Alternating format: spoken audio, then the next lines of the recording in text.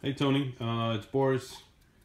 Actually just decided to do a quick video myself here instead of the guys. So since we talked and we discussed everything, I've been running the clock since yesterday, and it's showing the right time. I think it's great. I don't think there's an issue with the clock at all, but we'll keep it running for a little longer and see how it is. So here's the winding key would be here. You just you wind it up. Of course, and then the birds would be down here. You got the the 8 out of 9 number here.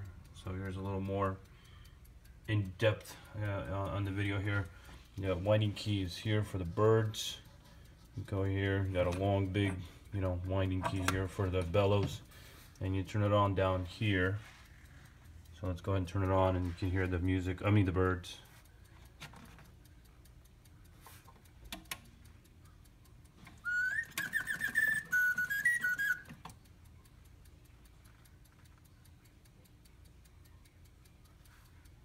Got to get the right position here. Here we go. That's the one. It's gonna stop a little bit, and then they play again.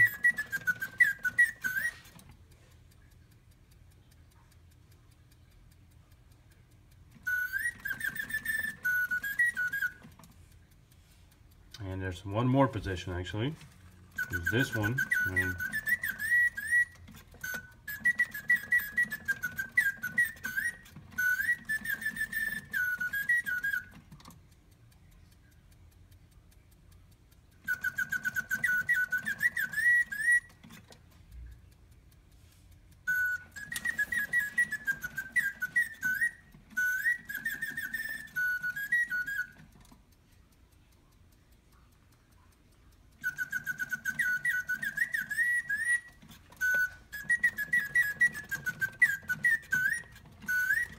Now you can see, let me turn them off really quick here.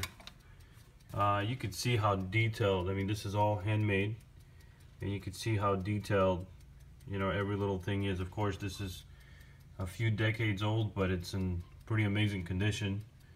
It's a very rare piece. It's all handmade. There's little things like that, and of course it's not absolutely perfect because it's almost a classic. So it's a very unique item. So I'll leave it at that. It does play great. We will check it again to make sure that it's everything is good inside. We'll take it to a special Reuge master who we know that will check the bellows, and we'll check the clock.